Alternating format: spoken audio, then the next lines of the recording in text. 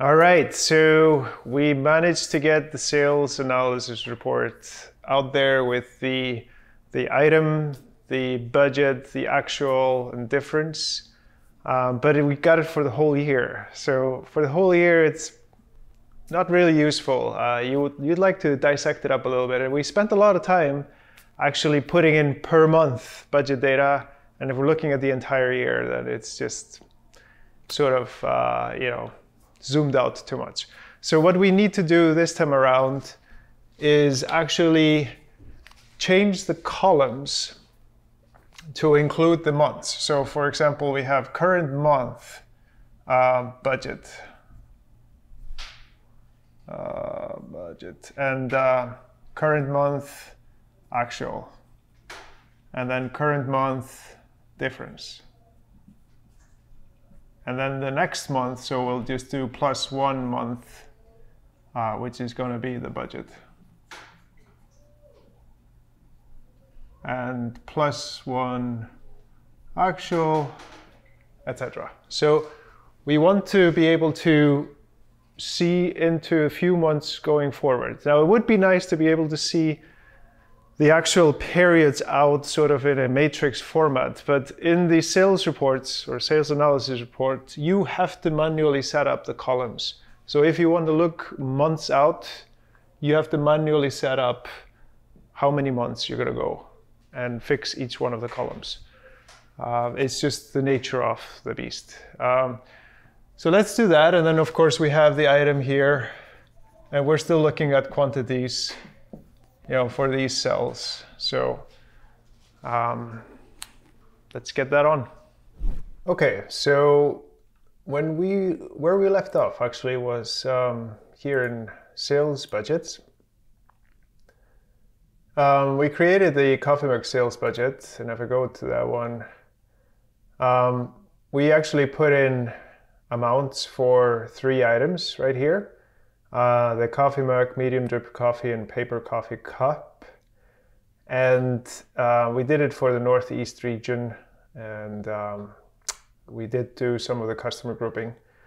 And it's actually by month. Now, if I go into the sales analysis reports right here, and go into the coffee mug sales analysis,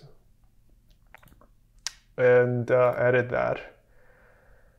And I do show matrix on this. This is actually just the whole year. And you can see here, it's view by year. It's picking the current year that we're in, and I see the whole year. If I change this into a month and I show matrix, I'm actually not going to get anything because it's picking 2019, which is my work date.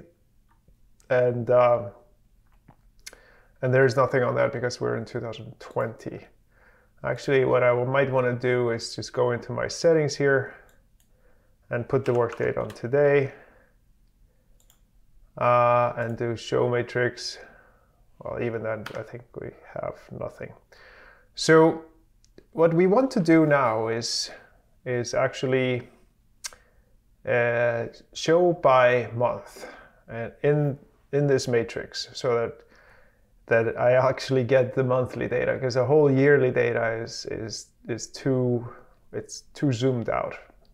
So we could actually right here go into navigate actions, set up lines and columns, and I want to change the columns right here to reflect the month. So we have here the net change and the budget, and this is for a particular period. And we have a formula, and a comparison date formula and comparison period formula. So I'm going to use the date formulas right here. So let's say this is the current period we're in, and I'm going to just set the period to month. And I'm going to take away the difference for right now. Actually, I'll leave it. Let's leave it. So let's just do like 3 months. So this would be current month, net change, and this be current month budget, and current month difference, like that. So I have to change the formula right here. Actually, I like to, whenever I use formulas, I like to make sure that the column number doesn't have any spaces, because then when you do the formula right here, the system will not whack out. Sometimes it doesn't like spaces. Maybe that's because I've just been doing it for very long. And so if you have the next month, so we can then just do month ahead, which is 1 month out, net change. So net change next month. So we'll just do plus 1 month.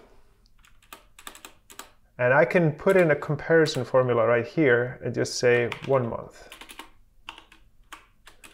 And that's 1 month out. I can do minus 1 month, that goes 1 month backwards. So if we do that, 1 month budget, oh dear, budget. So that would be budget plus 1 month. And that is net change, item budget entries. And I'll just copy this, oops, for here. Item budget entries, 1 month. And then 1 month difference.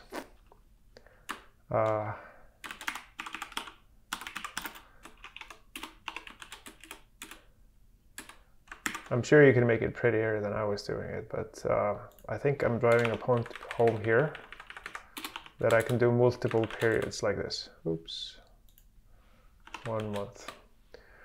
Okay, so this is all quantity right here and right here. Actually, the formula doesn't need to have a comparison formula, just like that. So now we have 2 months, basically. We have the current month, which is right here, and then 1 month out. Let's see how that looks. So if I close out, and we have mute by month, let me just see if I can change it. I think I might need to close it out before it takes effect. Go back into edit, and we have it by month. Let's do show matrix. And so now you can see that the budget for the month that we're in, February, was 550. We haven't sold any, so the difference is 550. And the budget next month is 600, and we haven't sold any, so the difference is wrong. It should be 600. So let's troubleshoot that quickly. And sometimes you're gonna make mistakes. That happens to everyone. So we have 1 month net change, 1 month budget minus 1 month net change. And that is supposed to be a formula right here. And then it has been troubleshot. And we have this in. Now it would be nice to post some data in here to get the net change. And I might do that off video, so you guys don't have to watch me type in sales orders, because that's another video.